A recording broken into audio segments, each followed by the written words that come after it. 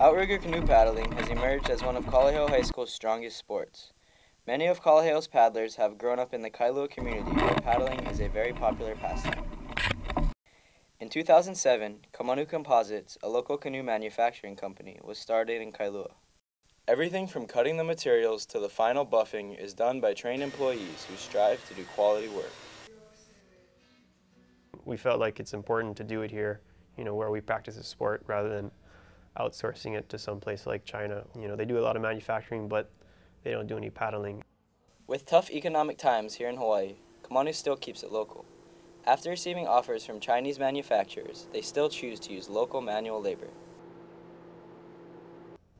We've always shied away from anything to do with manufacturing in China, where it's tempting to get something made in China, because we get offers all the time from Chinese manufacturers to make, whether it's Yako sleeves or small parts, and they're so cheap.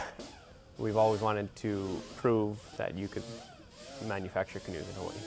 With Kalaheo High School down the street from the Kamanu shop, alumni who paddle for the school can now continue their passion of paddling.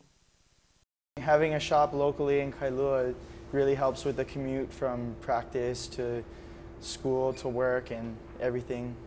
Producing boats locally has really helped my paddling excel by giving me a flexible work schedule to base around my paddling workouts. Kamanu Composites' popularity continues to grow. They have canoes being shipped all over the world. By experimenting with new designs, they plan to keep developing and becoming better. We're kind of dreamers, so the sky's the limit as far as I'm concerned. We kind of named ourselves Kamanu Composites because, we had the idea of building other products eventually. We are extremely focused on canoes. That is our core product. They hope to one day have shops all over the world and still provide quality handmade canoes from local people. So I feel like the future really will be based on local manufacturing, and whatever it is, it's just important to, as much as possible, produce it locally. This is Nick Herrera from Kalaheo High School reporting for HIKI.